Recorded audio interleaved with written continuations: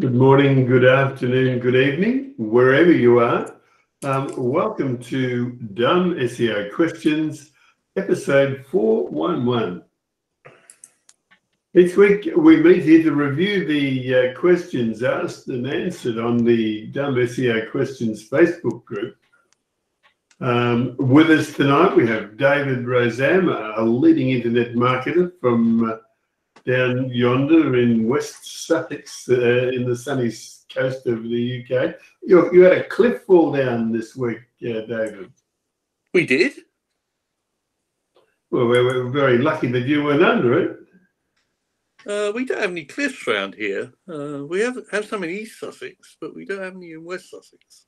But I wasn't aware that the cliff had fallen down. I didn't hear it. Okay. Anyway, David is a leading internet marketer. He's based in West Sussex. You can find him on the internet at davidrosam.com. All right, Tim Capper is CEO of onlineownership.com, winner of many awards for the best local SEO agency for Middle Earth. And he's based in Corby, about 100 miles north of London. Masataki Wasa is Tim is also a Google product expert in the Google My Business community. And Masataki Wasa is a Google product expert in the AdSense community. He's based in Wimbledon, in the cold and frosty suburbs of London. All right, we have 15 questions in tonight's list. Let's have a look at some of them. I'll try and get that on the screen in a second, but first of all, I'll read it out. This one from Chris Green, who's been a good friend of Dumb SEO Questions. It's titled rel sponsored on links versus having a no link attribute. Chris said, "Hi guys, is there any research into rel sponsored on links versus no link attribute, e.g. normal do follow? Can anybody say which is more powerful?" We've just been joined by Richard Hearn. Richard is you in Australia or Thailand, Richard? Jim, if I was in Australia, I'd be sitting there with you having a drink. Okay. Well, Richard, born in Ireland, lives in Thailand, and mainly looks after tier 1 sites here in Australia. And we're just on question 1 in the run list. Do you need a link, Richard? Please. Let me find it.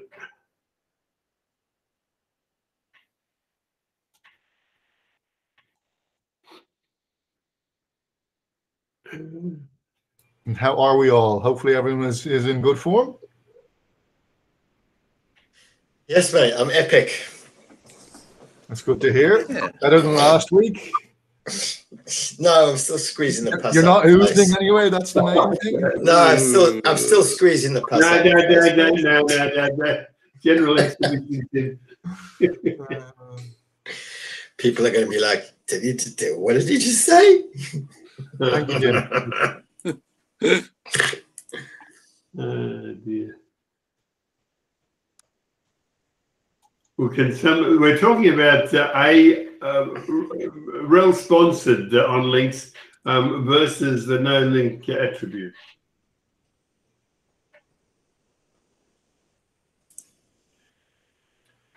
Which is more powerful? Have you figured out what the question is? That's all I have. Michael Martinez said there is no reliable method to determine something like that. Google implies they'll make the decision about how to handle these links on a site-by-site basis. Yeah, I mean, you'd have to guess that a clean link without rel sponsored would have more. All other things being equal, it would be more powerful than one that has rel sponsored on it. Certainly for Google, you'd assume so. No, what are you guys thinking? Yeah, I mean, theoretically, I just wonder what the adoption rate is. So, in a sense, is it really useful for Google to use rel-sponsored, for instance, and distinguish them from normal, inverted commas, links? Because, a conscientious webmaster would be doing that. But, many sites would just either have, follow links everywhere, or all no follow for all external links, whatever the situation may be. That is granted, but you have to bear in mind that Google are the ones who came up with rel sponsored. So if they put it out there, you have to assume that they have the wherewithal in their back end to deal with it and handle it. I mean, obviously we don't know and we'll never know, but they came up with it. So I suppose you probably want to take them at face value that they do handle it as they've said they do, even though it's not quite a binary situation based on the documents they've given out. Yeah. So I think if a link is a sponsored link, then mark it as such. I mean, I think it's a good practice anyway. Mm-hmm. So in a sense, the question is not correct, is it? Because it's not about the perceived powerfulness of the link. That's the question. It's the nature of the link. It doesn't matter how valuable the link may be. If it's a sponsored link, it's a sponsored link, and it should be marked as such. If you're going to implement that distinction. Yeah, if you want to play by their rules. Mm. But I mean, like, there's a lot of the web that doesn't play by those rules. Like, and as you get into the more competitive niches, I certainly know companies that like there's no way in hell they're going to require rel equals sponsored on stuff that maybe isn't quite sponsored, but probably there is a relationship behind the link. So yeah, I mean, just answering that question, you just say, yeah, a clean link is like all things being equal. If you take a very large corpus of clean links versus a very large corpus of rel sponsored links, the very large corpus of clean links is going to have more power in terms of search than the ones with sponsored, for sure. Yes. So in a sense, those who are conscientious might be losing out. Inverted commas. Yeah, I tell you what, from my best guess, and sort of based on some of the sites I work with, certainly in the high velocity sort of content sites, as in the news niche, etc., entertainment, they just would have used rel no follow on stuff that they were worried about, and they certainly haven't updated to rel sponsored. And I don't think it would make any difference. Like, there's no real point in making that change, I don't think. What do others think, actually? Do they think that rel no follow is the same as rel sponsored? Do they think it's handled differently, or any thoughts? Well, I'm just looking at the 10-year-old page on SEO Questions, because I'm fairly sure I put rel stuff you on that page.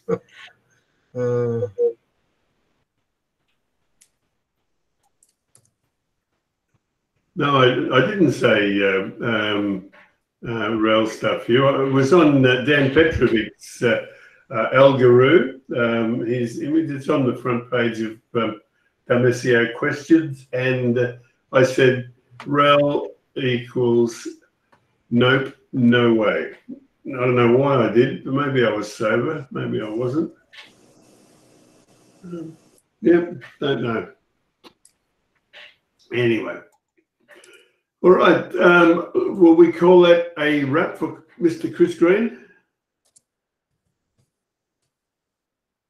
Yeah, apparently. All right. Let's go on to the next. I'm so excited having Richard Hearn here again. Andrew Mazer asked a question titled, is it wise to change the descriptions? Andrew said that I sell window blinds online and the descriptions are almost all the same except for the sizes. Is it wise to change the descriptions so they're a little bit different?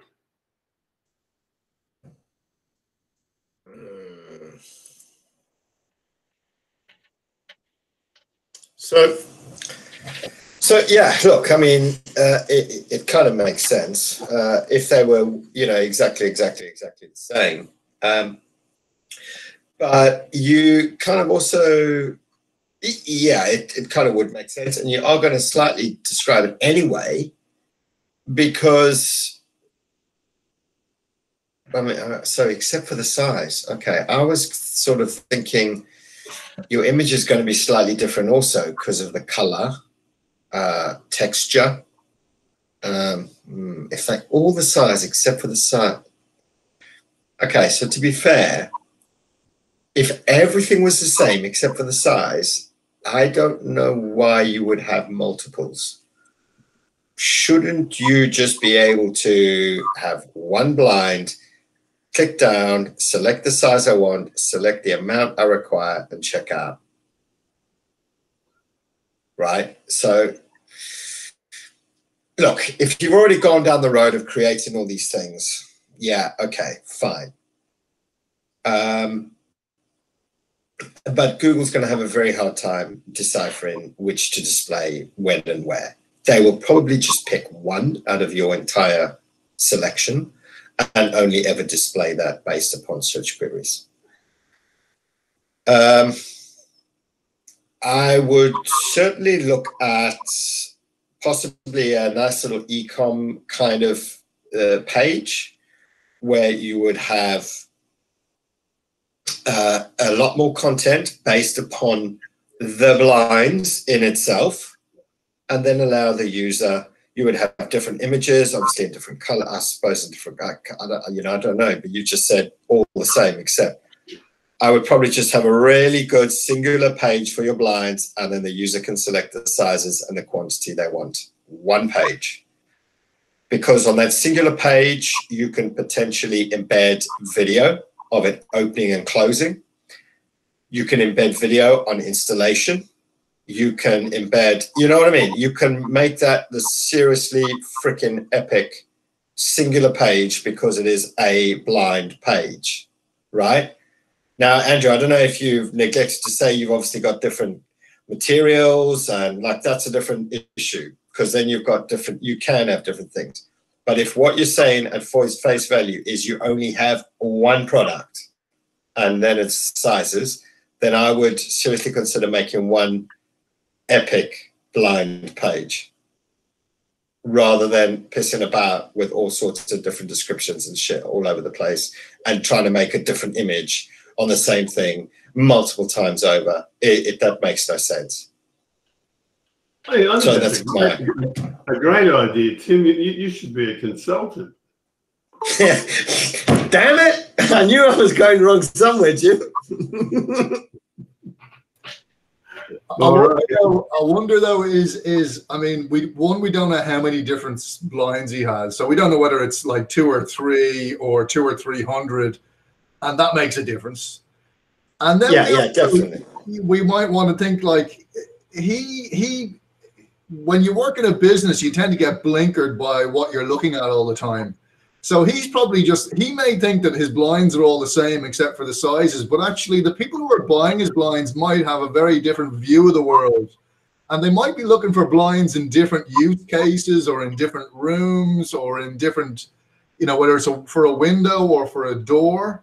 And there could be also opportunities there to sort of try to put himself in the shoes of users and his buyers and see, is he actually building a site that aligns with what his users are searching for and what they're looking for online? And that might be an opportunity for him also. But really, the answer to this question really depends on how many of these pages he has. If it's a few, yeah, he can either just maybe rewrite them or see if he can put them into one really great page, like Tim said. If it's hundreds, or like if there's a large number, he may want to rethink, like, why does he have all these pages? And it's probably not doing him, probably not helping him from a search perspective. He should have a page maybe for each sort of product that people are searching for. And otherwise, you should have facets on the page that allow people to select the size or the color or whatever it might be. But I'm guessing there's probably opportunity to be thinking about what rooms do they go into? Do they go in windows? Do they go indoors, etc.? And start thinking about how people are using his blinds and how they might be searching for them, and use any tools you can to find out what people are searching for, because they're probably not just searching for blinds. You'll probably find they're searching for a bit more than that. And the longer tail might be where he actually picks up a lot of business or traffic. Yeah, totally. Have you guys ever put up a blind? Yeah. Is it not the nastiest piece of work that they inflict on us? Fucking horrendous, man.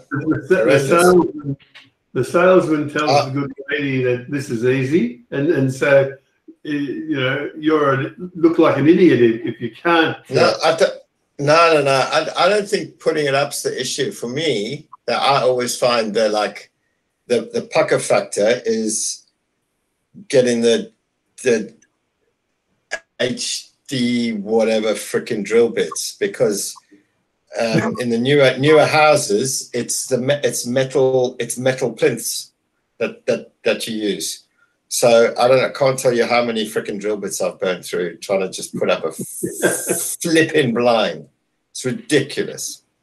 And then you can't just go and get the same straight round one. You need HD ones which fit in with the lock, and it's not. Hang on. Did you have planning permission when you did all that? You may have to reinstate it to the state it was in before you started if you didn't. Hey, Richard, did you notice my wall's grey? It looks very grey with this camera. It could be my monitor also, though. I don't know. No. The wall's grey. It's changed from white to grey. I thought. It is grey. Sorry, I thought you said. Did you see it's green? I was going to say it looks very grey to me. No. It's there to accentuate my striking good. You could be in Belgium. Belgium is a terribly grey country. Yeah. If you ever go to Belgium, people will tell you, like, when you drive through, it is incredibly grey. Yeah, like the Lake District. Anyhow, on that note, let's move on. Number 2 is done, and we're looking for number 3. This one from Madiha Ahmed. It's titled "Creating Backlinks for Procurement Agency for Defence." Madiha said, so a client just approached me out of nowhere, and he wants me to create backlinks for his website, which is a directory itself for suppliers of aircraft, seagoing vessels, ammunition, personal military equipment, and that kind of stuff. I'm kind of overwhelmed now. Any ideas what should be the strategy for creating backlinks of procurement agency for defence? P.S. Don't start bashing me with that. I don't know anything about SEO and about to ruin the client's website, as I won't take the project until I'm clear about it. Who's going to start bashing? Who wants to start?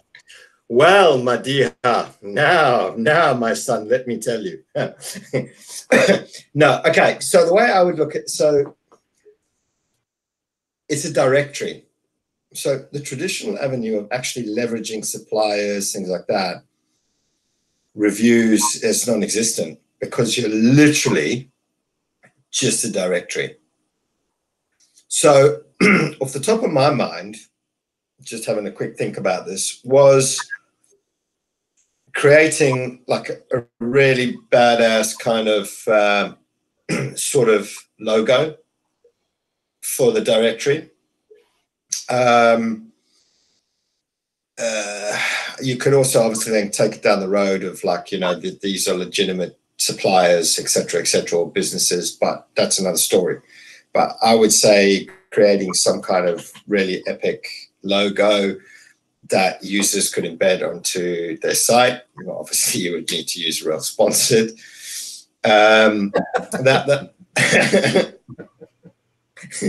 Obviously, that's the way No, to go. no, come on now. If you're going to be sarcastic, you have to make sure that people understand that you're being sarcastic, because people could actually go out and put a lot of money into doing this project and actually put REL sponsored on those badges, which would be an incredible waste of money and resources.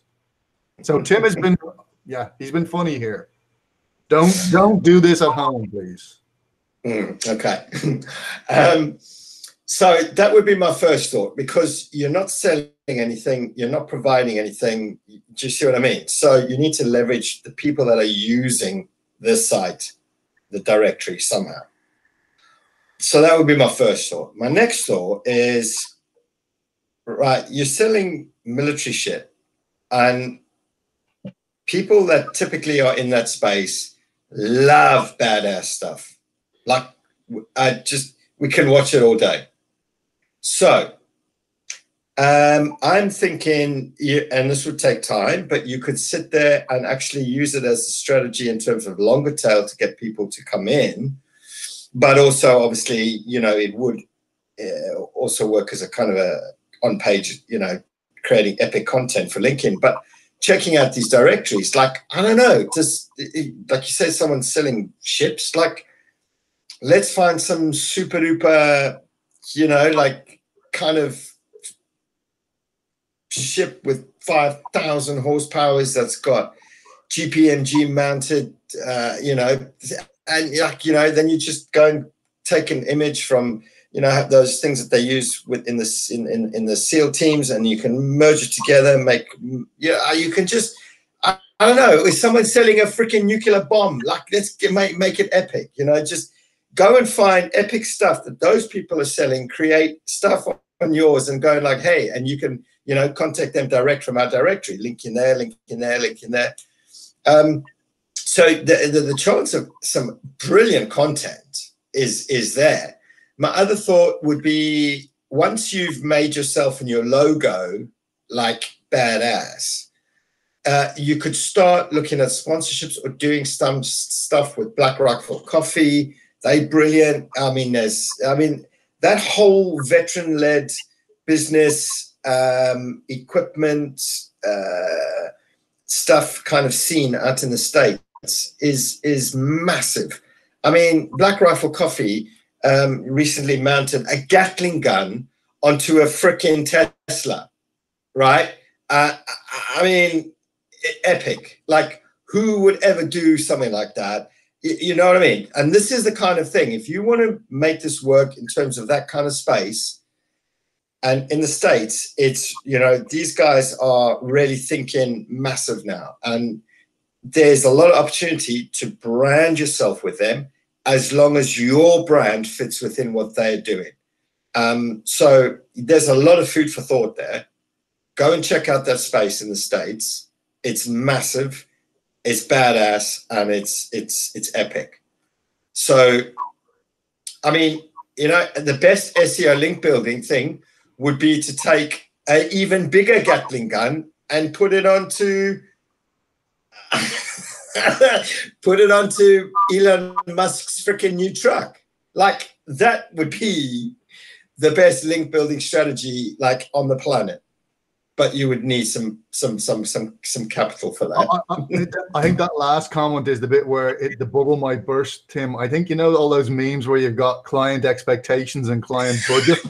I think the sort of stuff that you're just talking about is the sort of stuff that defense contractors might get the budgets to do. But bear in mind that this guy in the question said that someone came out of the blue and has approached him to do to create backlinks. So it's a link building job. Yeah. Do you think the budget would sustain some of those epic ideas? Damn. You know what? What you started with, though, the badge. Okay, the badge is a good idea. All right, it's you always start with your own network, I think. So, like, creating a badge, but like, obviously it has to be done in a good way. The site has to be trustworthy and credible and all the rest of it. And if he can do that and get some links from some of the people who are listing on his site, and maybe see if he can get some content out of them to actually start creating some content which is like evergreen content in some way, that will be the way to go about it. So certainly start with what you've got and the network you've got, and see if you can leverage that. And then if you've got a huge budget, you can just come back to Tim, and he's going to give you all these epic Tesla and Gatling gun ideas, and he'll give them to you for free, just so he's in the video. Okay, but there has to be hot chicks in there as well. Okay,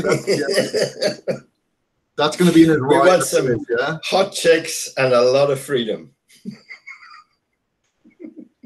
There you go, Jim. This show is going to go down in history. The worst of your 411 ever. All right. Well, let's go to the next story. Well, we just say the last thing to say is you can see Michael Martinez has been he's kindly added quite a long answer in there. To the person who asked the question, I would always pay attention to what the answer he's giving you. He knows what he's talking about most of the time. So. Yeah.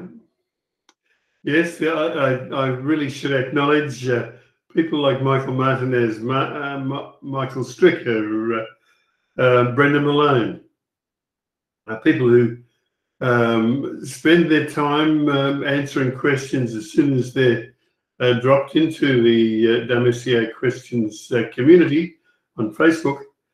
And they make SEO Questions such a valuable resource. It's really their contribution is really appreciated. He's got a really good idea actually there about the contracting side of it. It's quite tricky, and I'd say it would require someone with a lot of knowledge of that industry and the contracting side of it. But if you build content, it's probably a few years ago, I'm sure it is now, but I remember I was doing some work for it was a HR company. And one of the companies that I looked at that were sort of semi in their niche was a tax accounting company. And they created some content. They were quite small, but they created like hundreds and hundreds of really good articles about tax accounting. And they just owned that niche. And this was in the US where it's big bucks.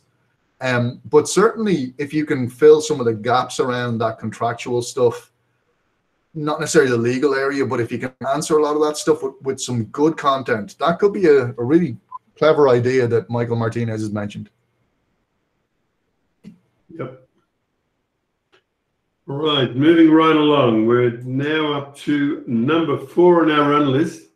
This is from David Q. Borgia. It's titled "Which tags should I care about?"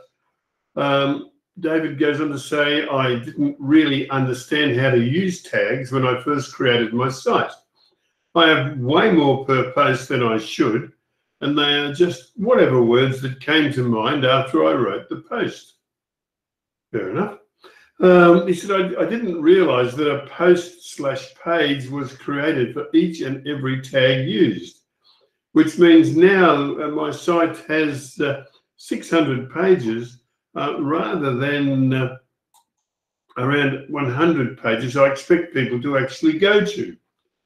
Online research turns up a few recent articles or guidance on if, how, and to what extent SEO damage is done by deleting all the tags. I don't get amazing traffic right now, but I am working on it. And if there's going to be a traffic hit, I'd rather take it now before my traffic grows. Does anyone have actual experience and data to support if I should leave tags alone, delete them, or just not add them to future posts and let them be? So you're looking at, you've probably read, so some of the stuff you read just sounds like just sort of bad, but I think you need to understand how to sort of use them. The other way, and just to address you, if you can delete them, the quick answer for you here, to tidy them up if you want to. So go into your analytics, view on all your pages, surface it by tag, and then you'll actually get your answer in terms of has it ever had a click, right? It's never had a click. It's not visible in search. you don't have a problem in deleting that. So that's your thing. You're just a quick way. But so you can use tags very, very effectively.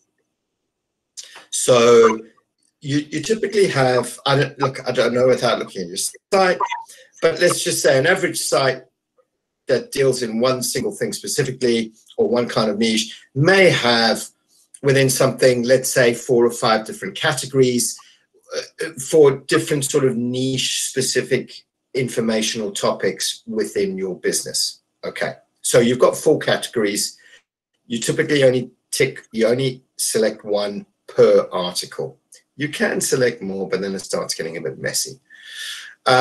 So typically select the best possible category for it. Now, in an article, you can then, I'll give you that in a second, Rob. I don't know what you said there. It popped up. So the next thing is within your article that is your writing, which fits within that category, you may have another 2 or 3 kind of subcategories within that. And that's where you would use a tag. So instead of just willy-nilly chucking in, you know, a whole bunch of just freaking random words, so now you can start thinking about actually these kind of subcategories within a main topic, which is your category. Okay.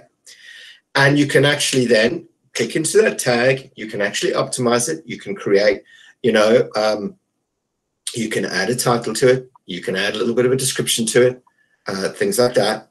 And it would actually make useful sense, but then only obviously tag in ones or other properties that are similar.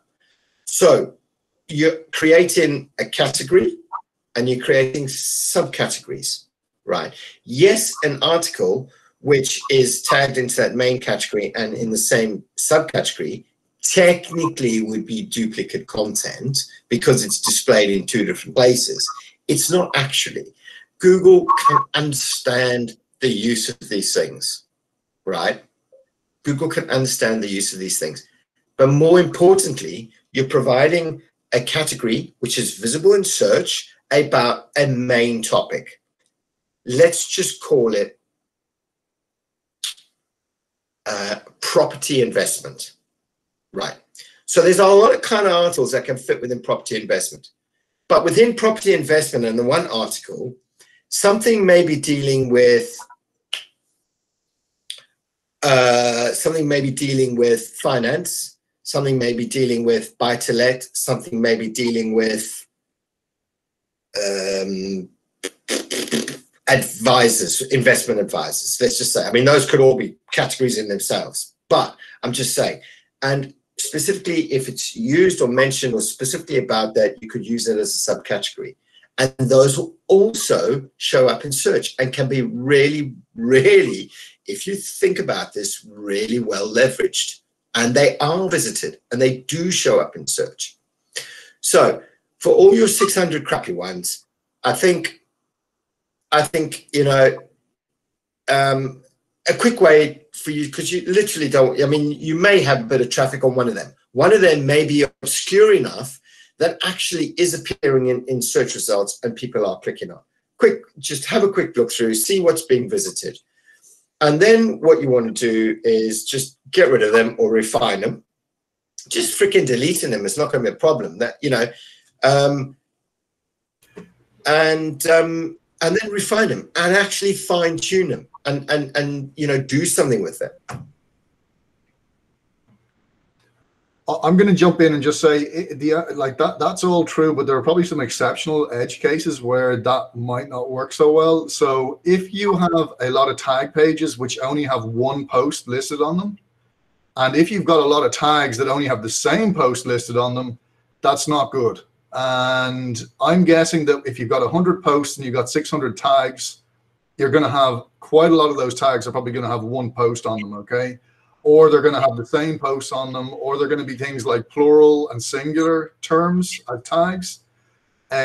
What I would do is I would export the 600 tags from WordPress. I'd review them in Excel or something like that. And then I'd use a plugin. I think one term management tools plugin is one that's quite good, where you can merge tags. So rather than deleting them, you can actually merge them, and it will do the back end. It'll connect the posts. Because if you do delete stuff, that's probably fine also. But in some cases, you may actually leave some pages without any tags at all.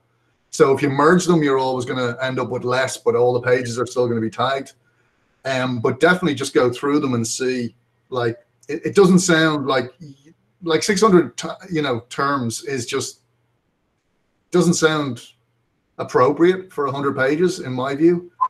And like, I think I mentioned on this post, like that, like tags can be a nightmare. Like I work with sites that have got like really high 6-digit numbers of tags because they've been online for 20 years and they're news sites that publish 40 to 50 posts a day. So they've got a lot of tags and it's a nightmare.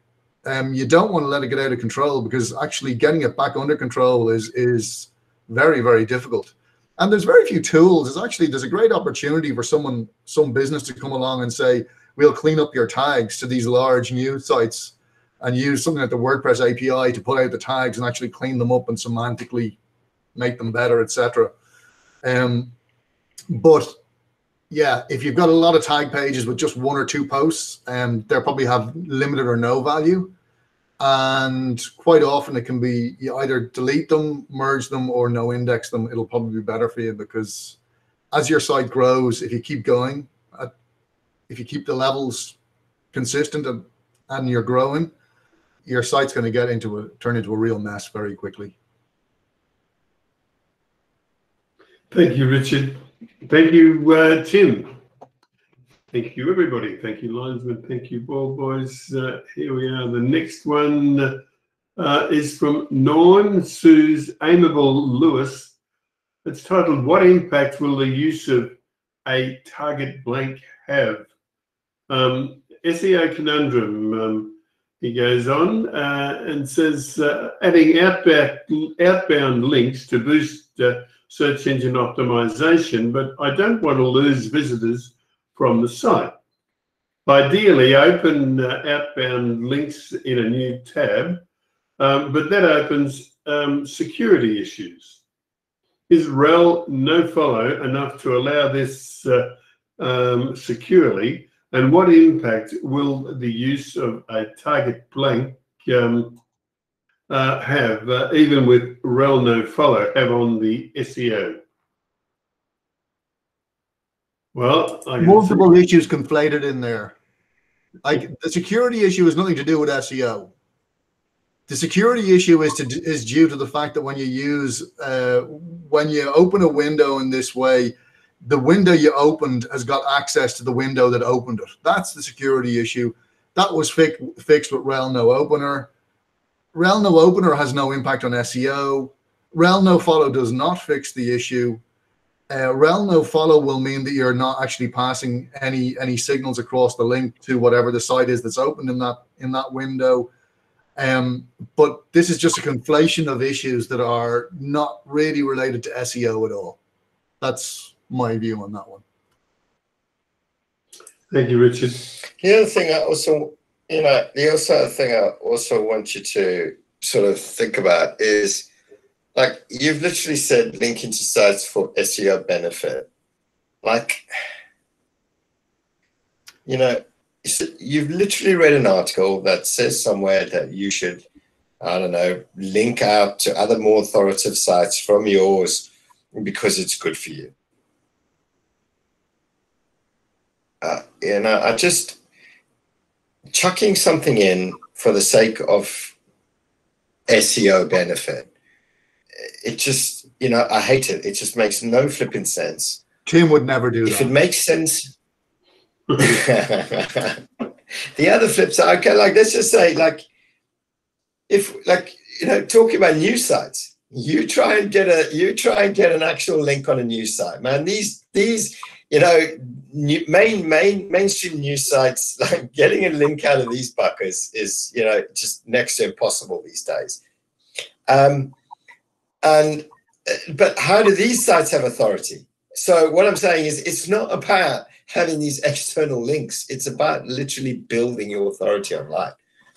if it makes sense to the user because you're talking about something and you've provided them with as much in-depth information as you can without adding another 50,000 words onto the page, whereas you might as well create the entire guide, you could say to them, you know, to visit the government site, send them, you know, there, or you will need to actually click to this site to actually make the application that I've just, you know, told you about.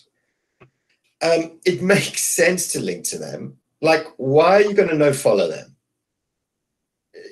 You know, okay, fine, no follow them. But the whole point here is, in the whole entire spirit of the web, it's like, would somebody, if you actually provided some pretty good information and they actually linked to your site and then you saw it was a no follow, you'd be like pretty pissed, because they piggyback in off your, you know, your content that you provided, and then they decided to chuck in a no follow. So yeah, I know, but you know, in the spirit of actually what the whole web is about, and if you then on the flip side, if you go and think that every person out there on the planet no follows their links like overnight, you know, so like, just be a decent SEO and think about things a little bit better. Okay. Any more? All right. So that was number 5. Here is number 6 on our run list from Faraz Ahmed. His question is titled, "They call it a backlink strategy. What do you think?" Faraz said, "I have seen and known a few companies who call profile creation, classified ads, infographic submission, PDF submission, image submission, and their promotion as backlinks strategy, and they charge considerably for it. Are they not obsolete? What is your backlinks strategy?" I don't know why I said backseat then, Tim. Do you know what, Faraz? You have not been watching all our presentations on dumb SEO questions.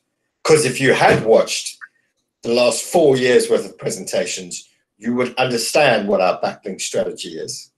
So take yourself off, start viewing, and come back to us in 3 years' time.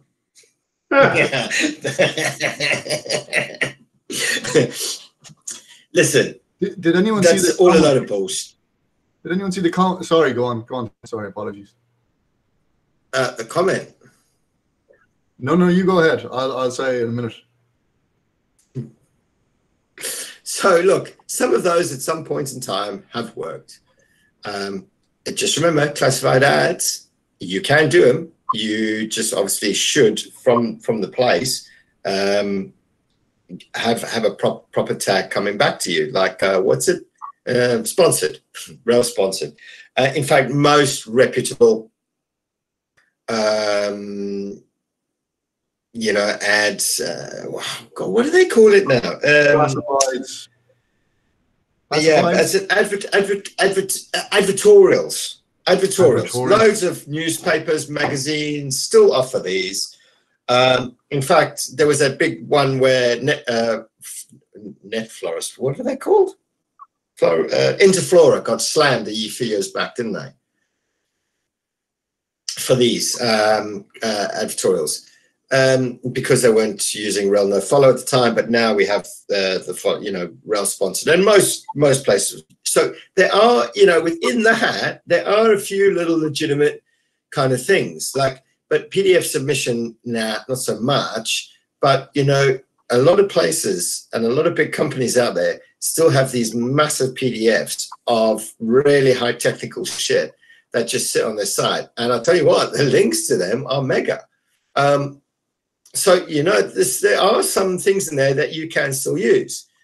My backlink strategy for the last 10 years has been essentially working on the site, making it better for a user, making information easier for a user to find, and providing every single possible piece of information that a user can query regards to that product, business, or service that that site is selling.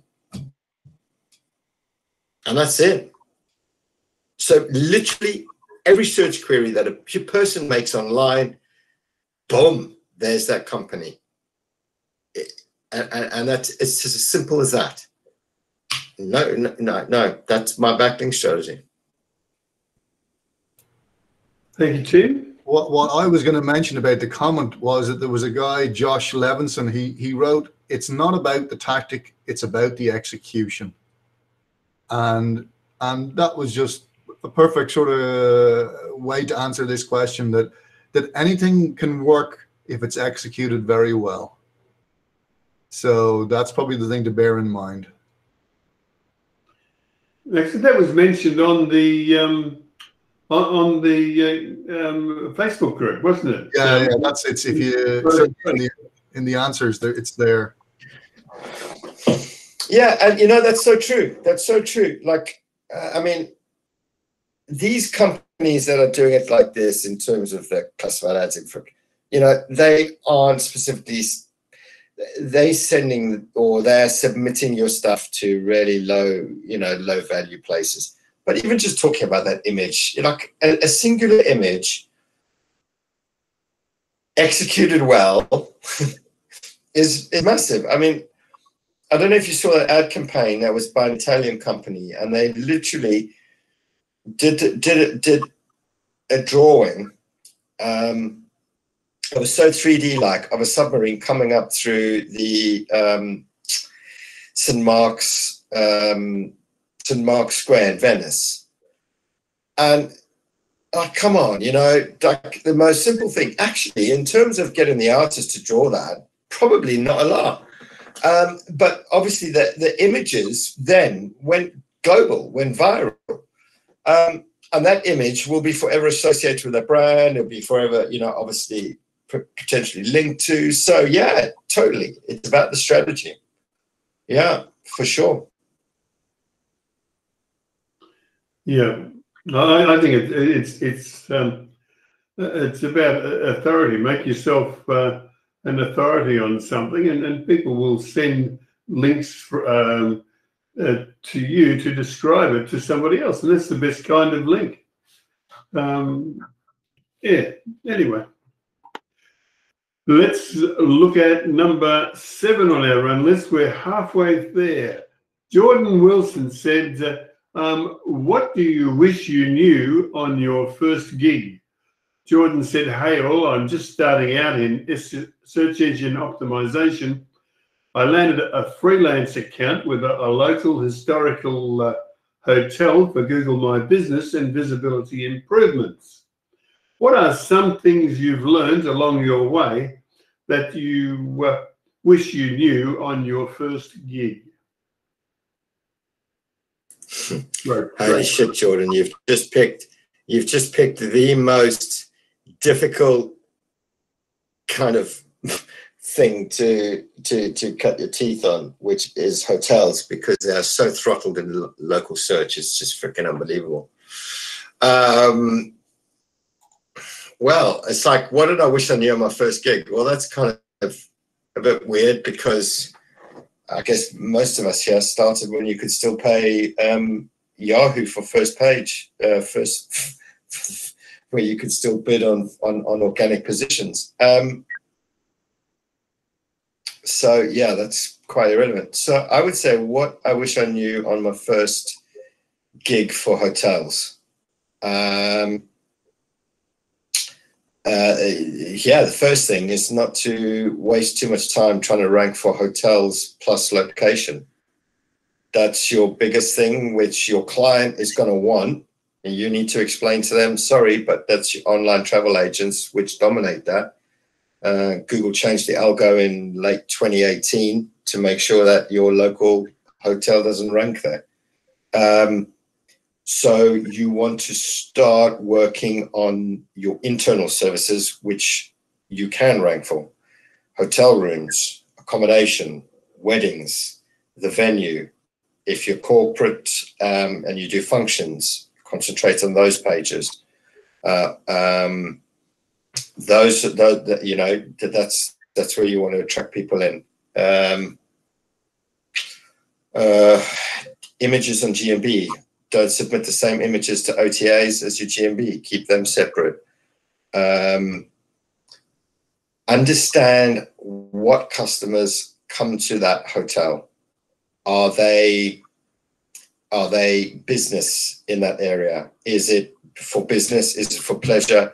Is it a massively heavily influenced wedding venue? Is that your main thing? Understand who the customer is or the mix of the customer.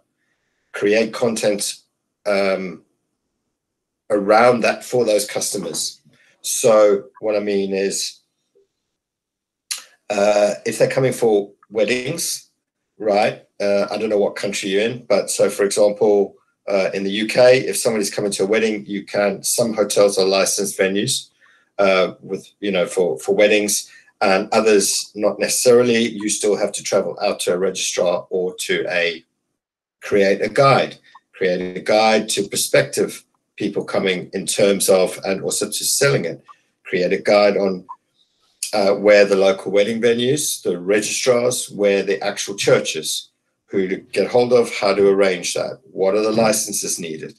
If it's for primarily tourism, where are the best places to eat, drink, go out, good for kids, not good for kids.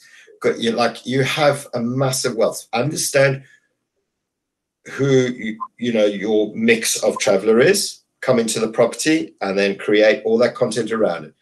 Because ranking for hotel plus location is not going to happen. You have to get your customers in other ways now. So yeah, that would be my biggest takeaway. Did you notice the word he mentioned? It was a historical hotel. I don't know what that means in particular, but if there's some reason that this hotel is used, whether like Tim was saying, like if there's some connection to what the visitors are doing, that they can provide and promote content around that purpose, that might be useful as well. Totally just gave me like bouncing off from what Richard just said. So like when you say historical, depending what that is, but like, can you leverage that even further?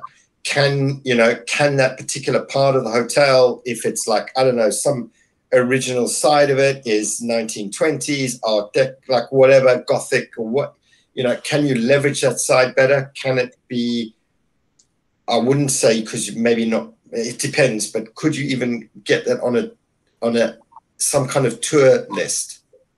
Some kind of tour list with some kind of people that are into, whether it's art, whether it's Art Deco, can you get little tours coming in? Can you leverage giving them a discount on teas, coffees, drinks, when they bring their 10 guys up through the East Tower, because that's like the Art Deco, or like depending what that historical connotation is, you can leverage some of that. Another quick thing, just off the top of my head here, is make sure every single one of them that come and visit have the Google Maps app on their phone, because all of those people, all of a sudden, chucking up at the hotel, all of a sudden, you have got like the huge potential for Google Travel and appearing in things to do in a day, day trip suggestions, because if Google's all of a sudden got 20 bulks of 20 people turning up every other day, they like fucking holy shit, and then they will start including you in Google Travel. So, and that's another thing. Dive into Google Travel and get to know it, because that is your biggest competitor. Thank you, Tim.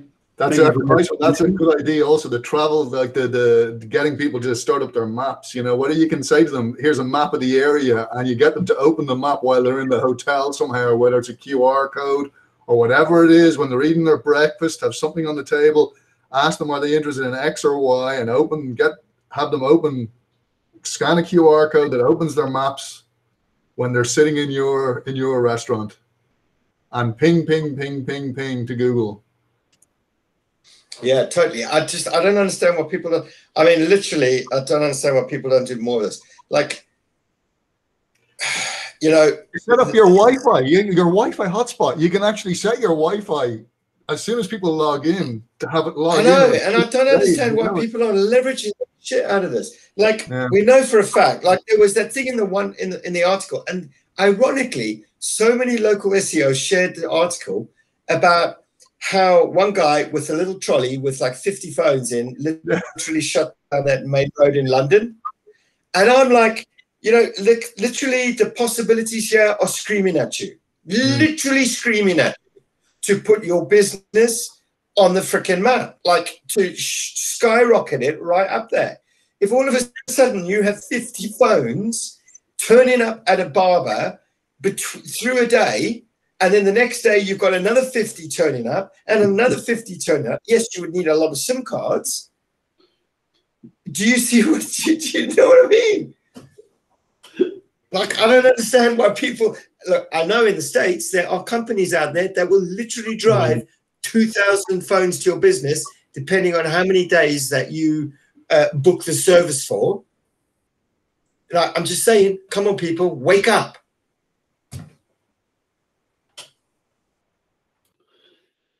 Yeah. I'm thinking Jordan was like, Jesus Christ, why did I even ask the question now?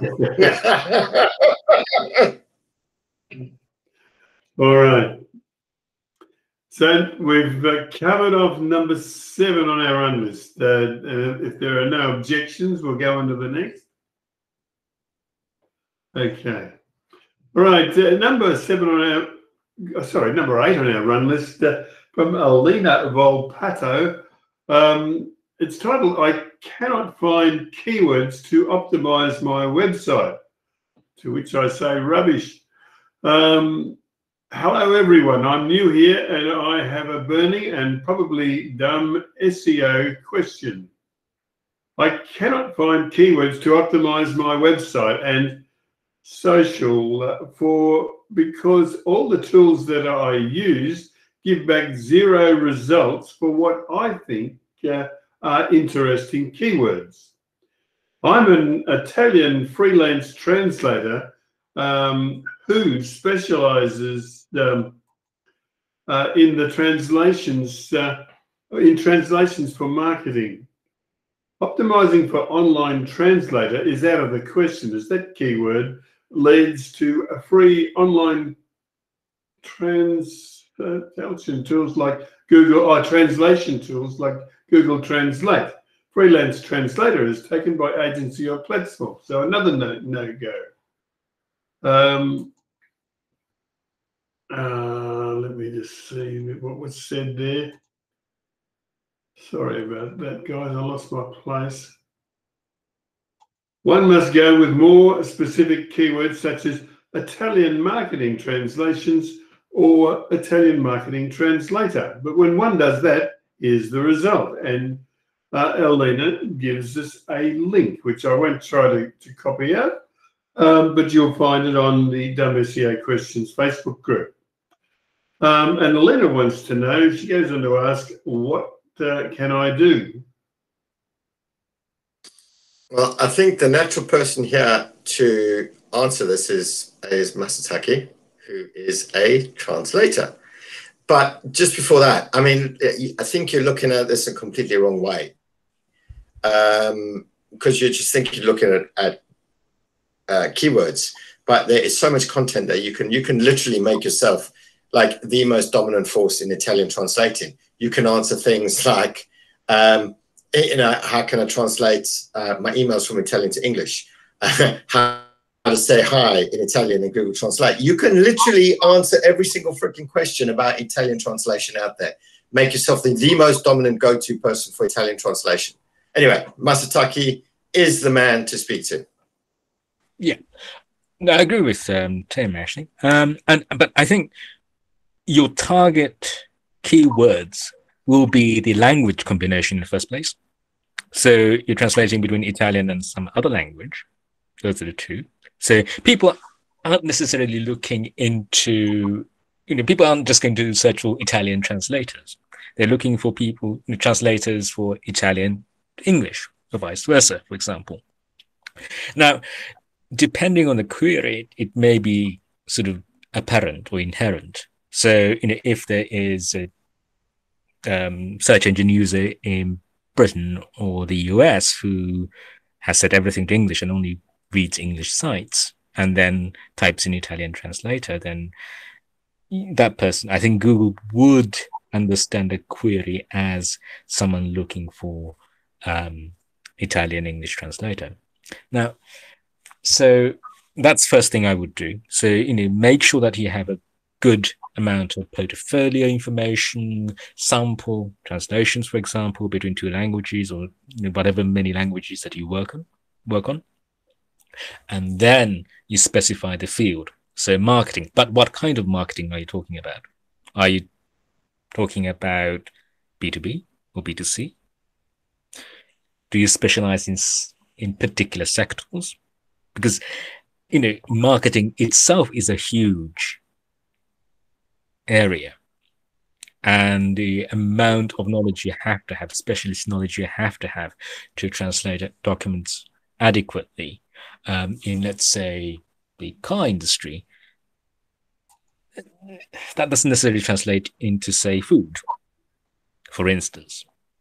So I think what you have to do is you have to really put out what you're a specialist in, and then try to corner that market as much as possible, rather than trying to rank for everything that would come under translation or translation between Italian and whatever language. Because I think as an individual, you really can compete against the agencies and other established sites. You have to really go for that specialist niche market that you occupy. Yeah, I think there's a lot of sensible stuff there from Masataki. You've got to do before you get into doing your SEO, you need to do your basic marketing. You need to understand what you do. You need to understand how your business works. Who buys your services? What do they use your services for? You're not looking for huge numbers of searches on particular key phrases like online translator or freelance translator. They've all been done. You don't need all that traffic to make it work for you, make your website work for you. So you need to grab you need to get your understanding of your business first, and then move on to your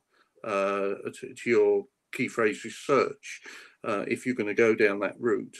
And then you need not worry about the fact that when you use a tool that it's coming out as zero searches.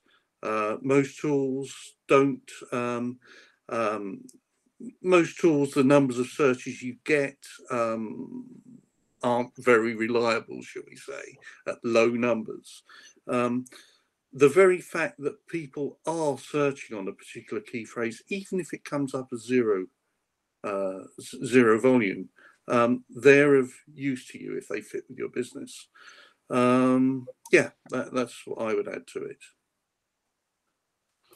Thank you, David. Thank you, Masataki. Can I add just a slightly different angle on this one? I've been lucky or unlucky, or I don't know, to work with quite a few big B2B global companies that do a lot of translation work because they publish in a lot of different languages. I've never actually heard of a marketing translator, and I'm curious to ask the question: could it be that this person is more like a copywriter than a translator?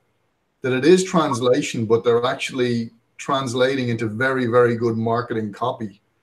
And could it be that they actually need to position themselves more as an Italian copywriter than a translator? Because I know the big companies that I've worked with, they work with global translation agencies, and these translation agencies, they're not don't specialize in B2B or in marketing. They tend to specialize in translation. I'm not saying that there aren't marketing translators. Maybe there are. I don't know. But it might just be that they want to position themselves more as a copywriter than a translator. And that might get them somewhere also with this. Yeah. The word here is localization. Yeah. You know, that's sort of where you straddle between translation and copywriting.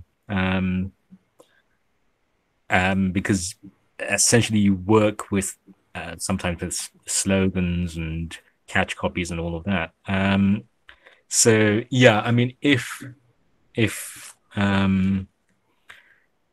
they're doing that, then yeah, I would stress that localization element. And yeah, you really need portfolio out there. If you can sort of have that publicly done.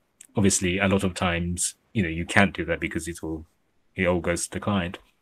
But if you can demonstrate that you have successfully localized certain things, that's going to stand you out. And also, localization won't be competing with translation as a keyword, and you won't be competing with those sort of free tools, etc., that were a problem. So, I mean, there's certainly a keyword that this person should go away and consider is localization. And also, is there an Italian translation of the word localization that might actually be easier to rank for than the English term? Thank you, Richard. All right, so let's move on to number 9 on our run list. Norman Butt said, I want to target different language-speaking users. I wonder, is he looking for an Italian? Norman said, hello all, my client started a new website in English, but he wants to target different language-speaking users as well, like Spanish, Chinese, Tagalog, etc. Can you please tell me what tips and tricks should I use for foreign language speaking users for ranking in organic results?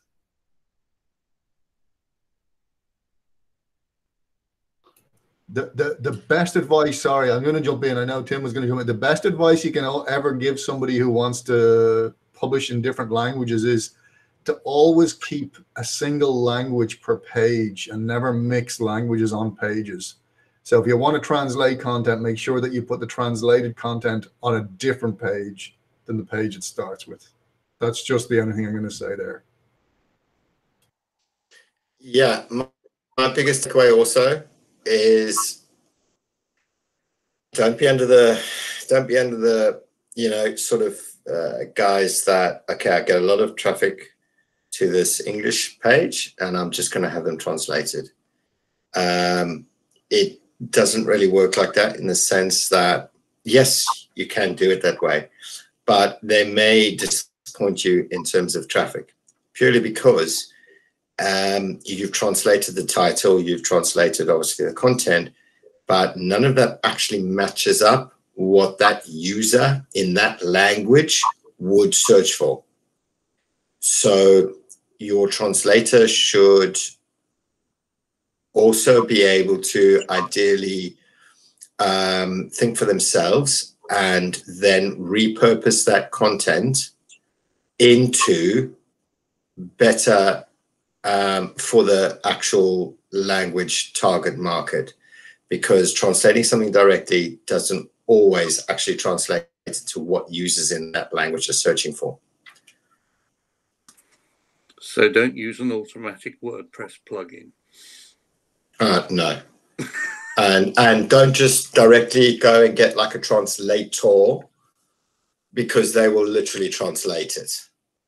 And from a local perspective for that market, they may not actually be searching for what that was translated into.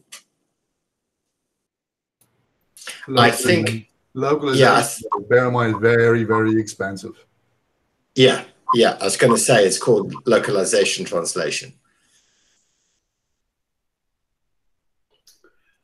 Thank you, Tim. Thank you, Richard. Thank you all. Hang on. What? No, Masataki is the translator here. We need some like professional input here. Exactly. I think you really need to work with, I think, a group of people, an agency or group of people, because a translator will do the job of translating, and you have to ensure that the translated document makes sense for that market. And that may be because there are different laws applicable in that place, for instance, or it might be culturally different. So there are different expectations. You might want to change the tone of the text. And it's something that might be friendly and familiar, would work in one market, but not in another. It's these things you have to think about. And to do that, you do need someone who does specialize in localization, as has been mentioned. Yeah, exactly, Masataki.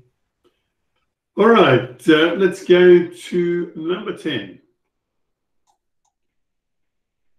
Kunjal Chauhan asked a question. It's titled International Search Engine Optimization Query.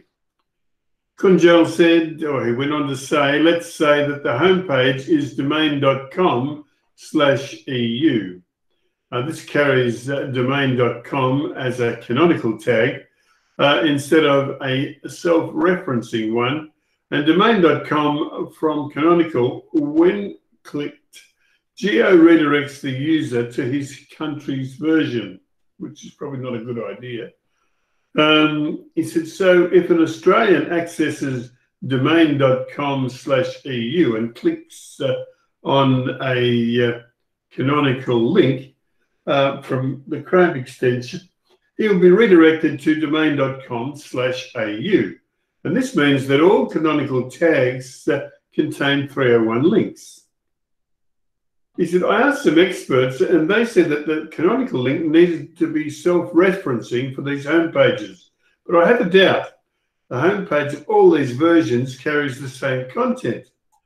So now if I put domain.com/EU as a canonical for domain.com/EU, i.e. self-referencing, then would that not cause a duplicate content issue? What should I do here?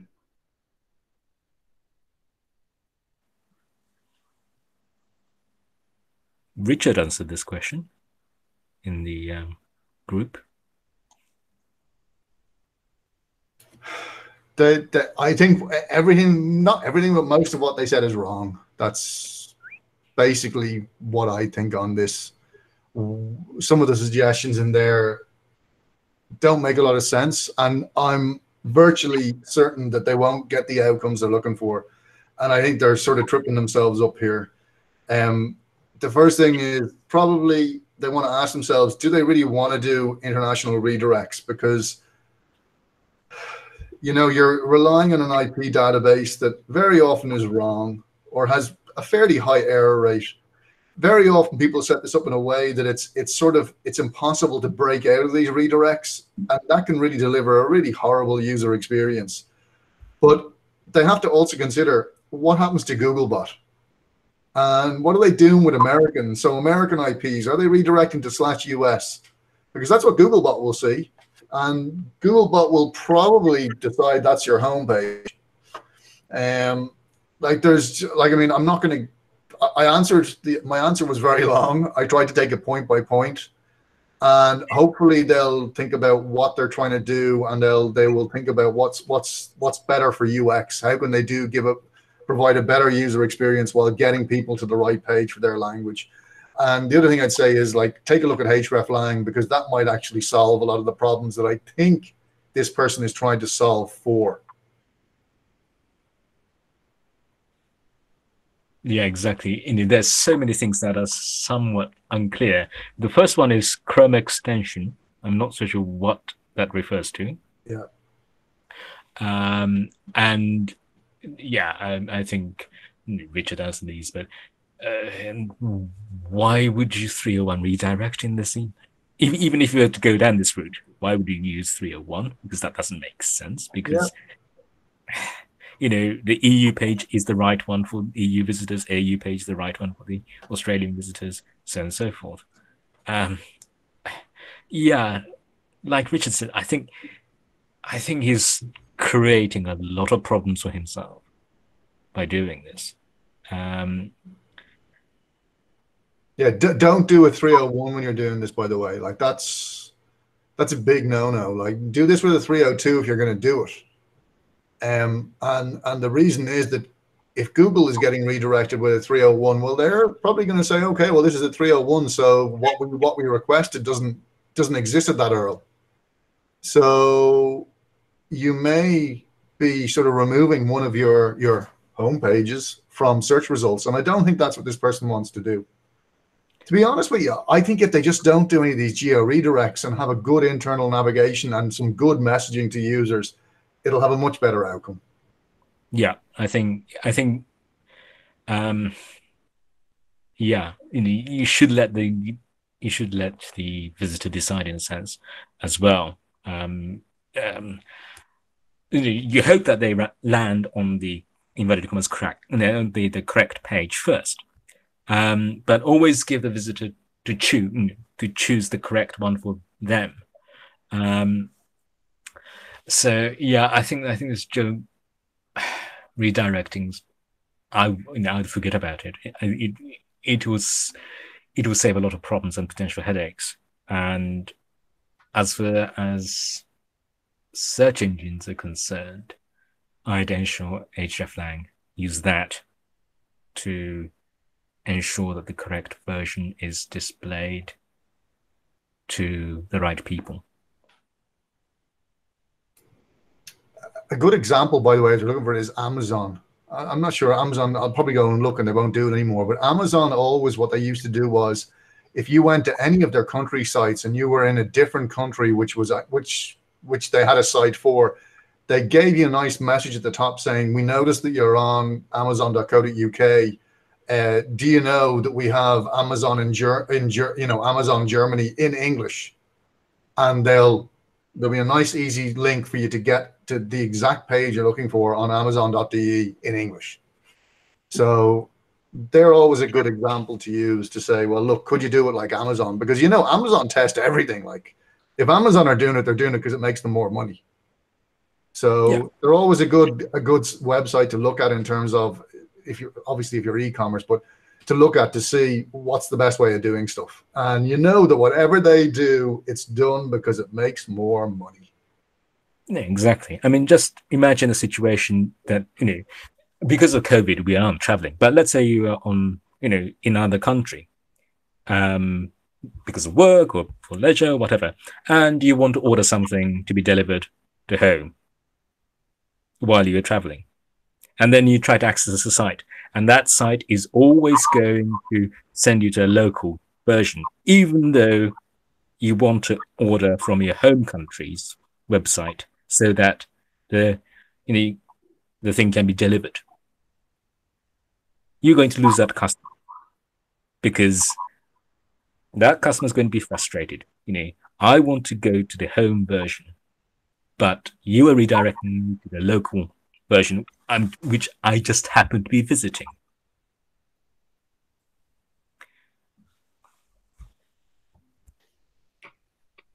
Okay. Have we covered this one? Okay.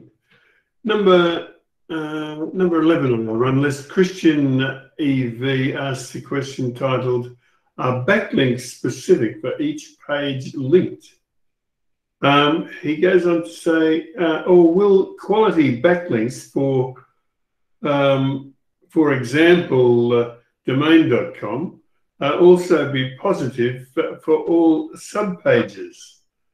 For example, domain.com/page1. Boy, oh boy, I don't know.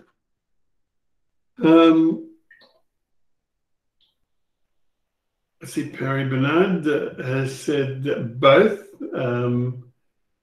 A typical link distribution is a weight towards the root or home page, but often specific pages might earn a bunch of links when others don't. It all depends on what you're doing to earn them. The site as a whole will benefit in a small part from any quality link shared to any page.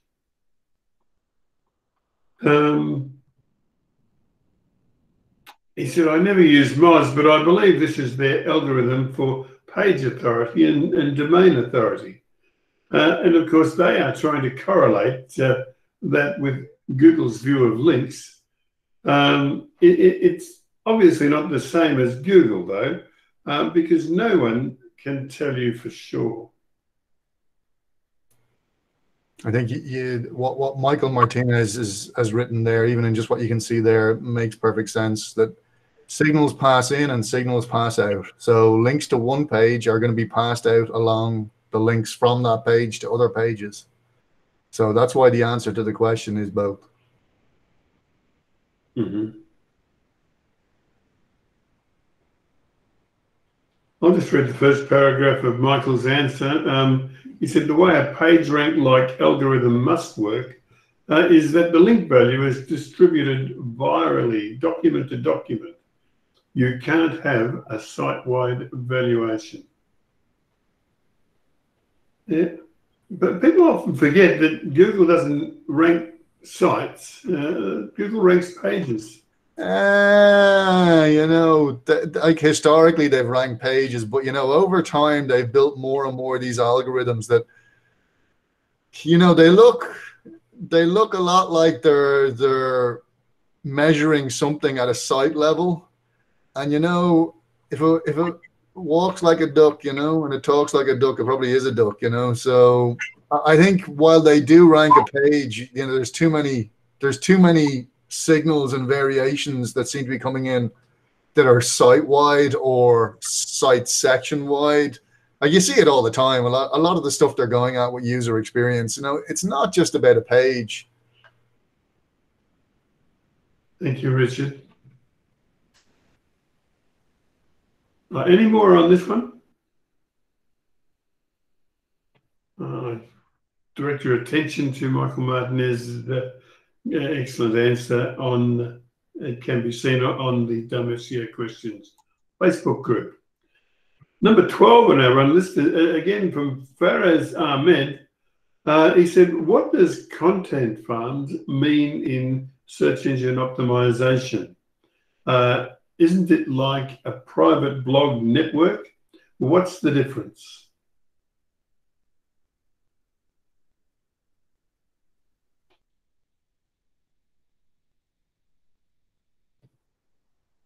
I think for me, the term content farms, it just seems like a horrible outcome.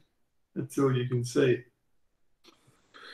I think there are two variations on content farms, but basically a content farm produces loads and loads of very low quantity content, and generally they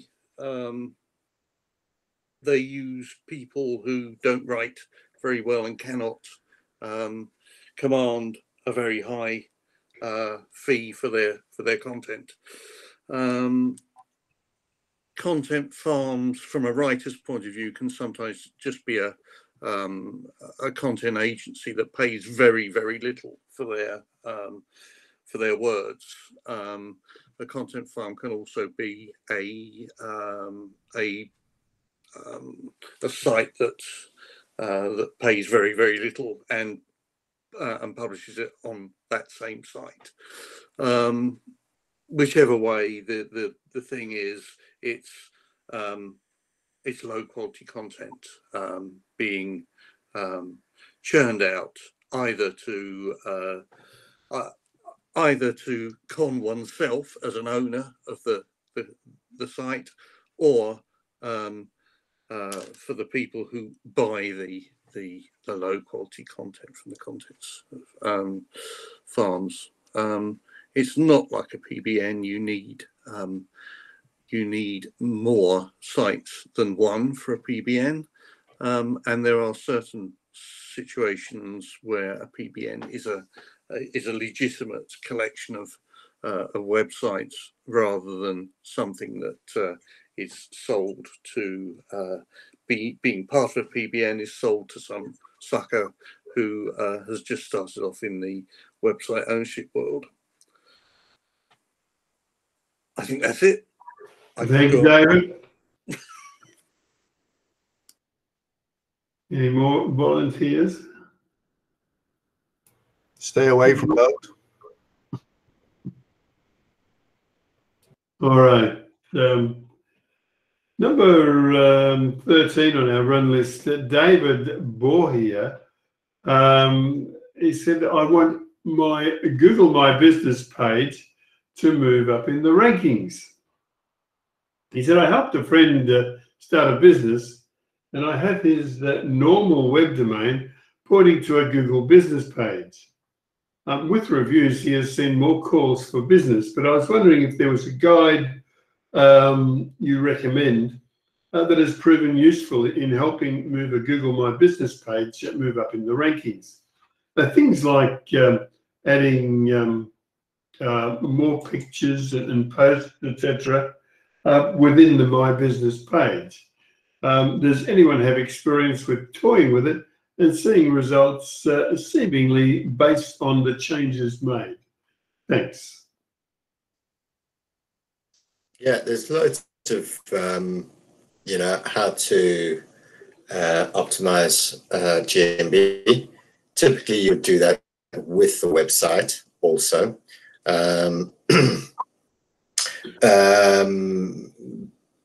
But yeah, there's loads of guides. I have one on my site, online ownership. I've published guides on SEMrush. Just search Google My Business Guides, SEMrush, online ownership, Moz. I mean, loads of them. Whitespark. There's loads of them out there.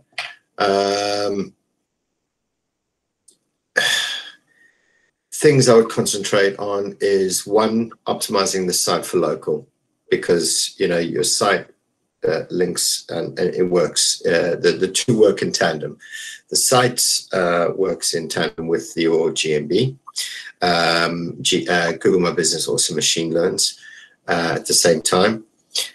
Posts, things to remember: create, use. Think of posts as searchable queries. So I don't know what the business was, but you can actually you can create a title. Just create a title, then a little bit of context, whether it's about a service, something that you've just installed, whether it's a product, but in fact you can use product pages for that, and link to the proper one.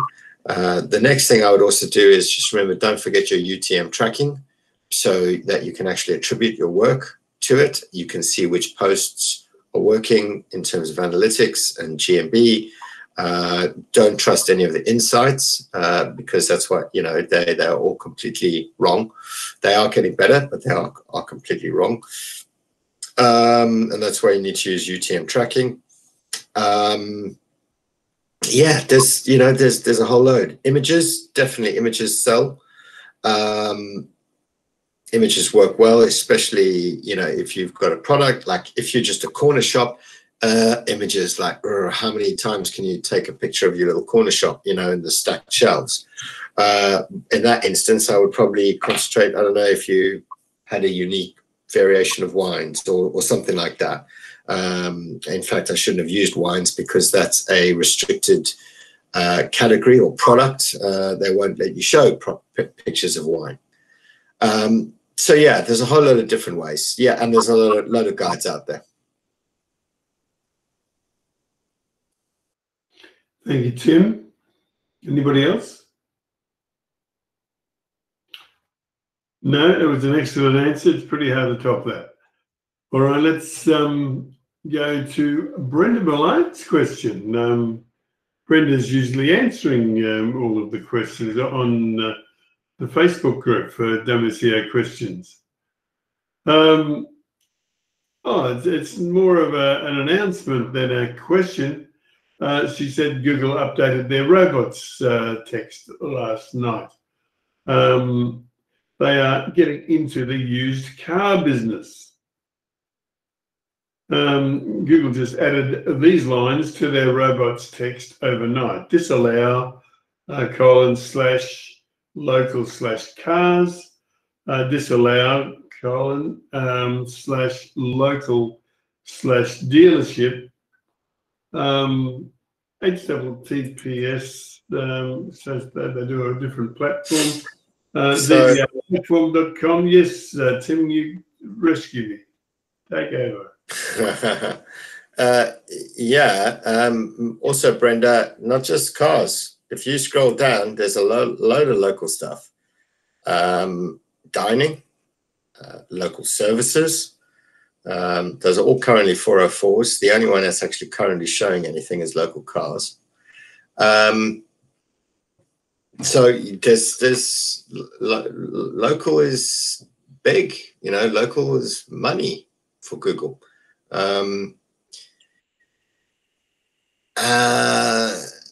If you say money, Tim, if you say money, the Googlers will be crawling into this. Did I say? I can't say I can't say money. Anyway, so yeah, look, I mean, just quickly looking at their local cars. Basically, they're creating a site, a directory, exactly like Google Travel. So what you're typically going to find is when, and the way it's going to work is when that's live, is somebody is going to, just look at hotels. Hotels will show you exactly where this is going.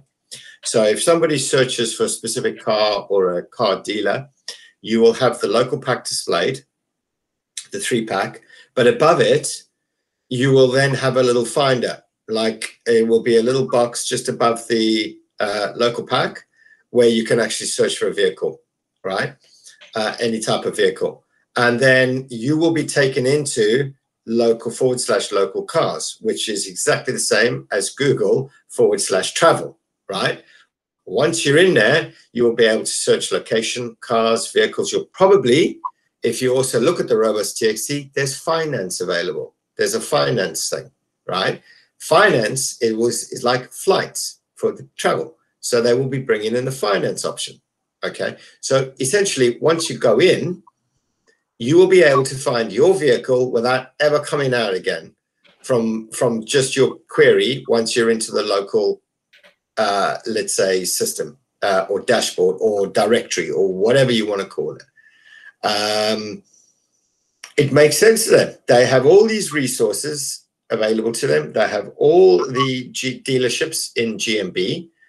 The dealerships are adding either if they're big, they're either adding all their products, images, price, make, model via the merchant center, or if they're a singular, just a little used car guy, you can literally physically add it into your GMB, into the product update, like literally individually.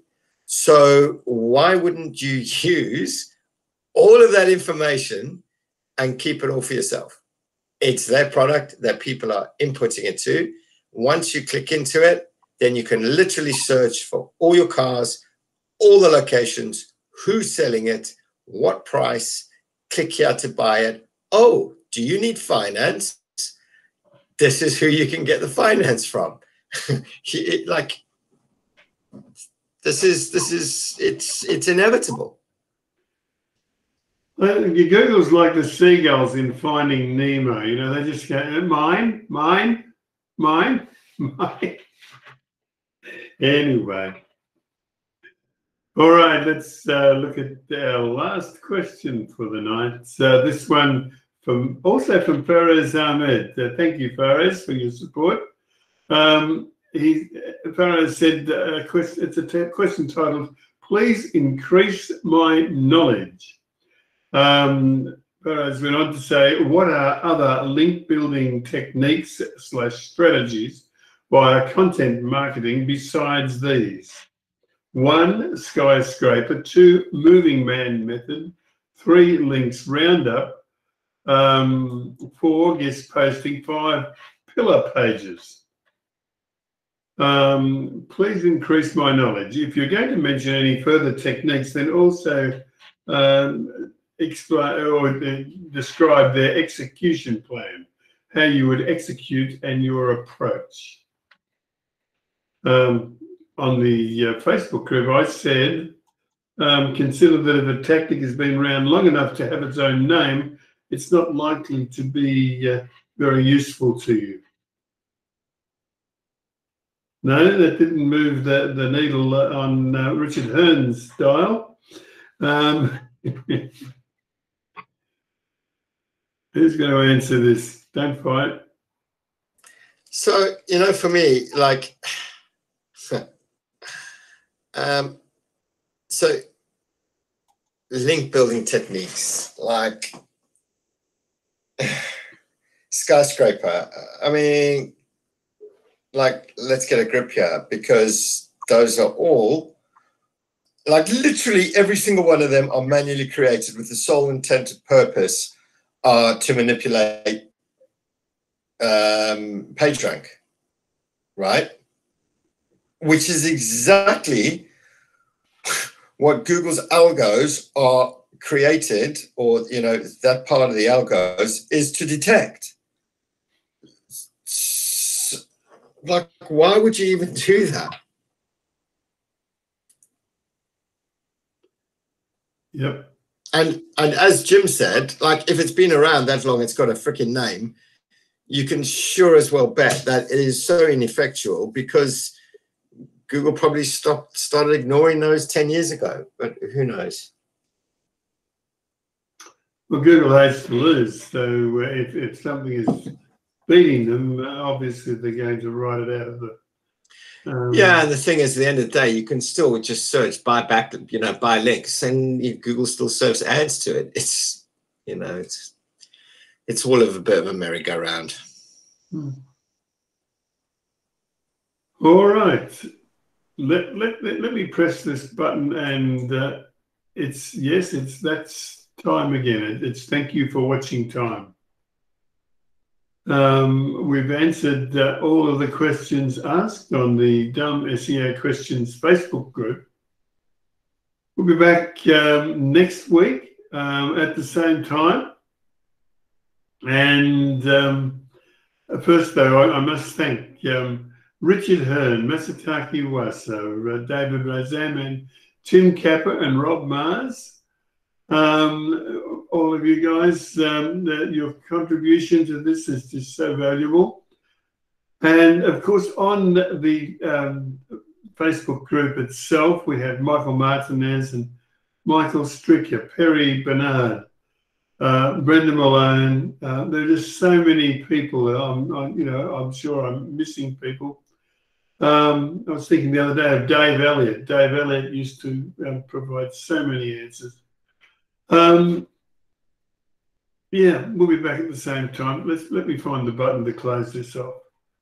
There we are. How about that? I found it.